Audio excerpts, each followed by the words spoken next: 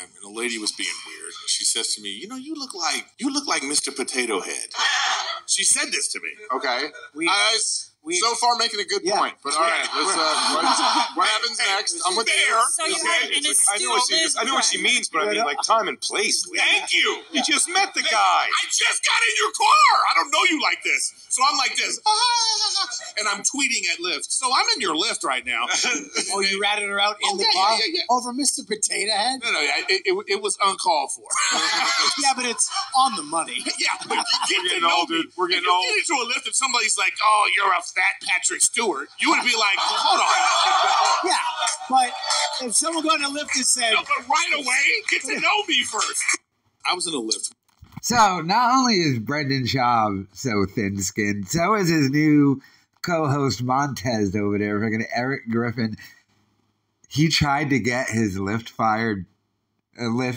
driver fired because she said he looked like Mr. Potato Head. Can these people learn how to handle a joke? Learn how to take a joke. Oh, he probably went full, "I'm going to call your manager." He's tweeting at Lyft trying to get this woman fired because all she said is, "You kind of look like Mr. Potato Head." She probably didn't even say it that mean. But, I mean, this is how thin-skinned these so-called comedians are, that they can't handle jokes. They can't. Well, these guys can't.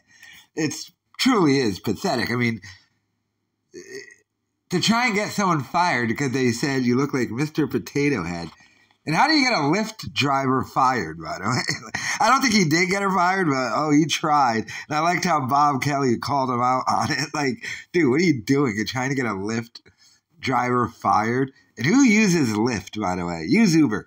But I mean, like, you hang around Brendan Schaub long enough, you can't take criticism. You got to block out the haters, B. So his unfunny co-host is pretty much just like Schaub. Let me know your thoughts in the comments. One time, and a lady was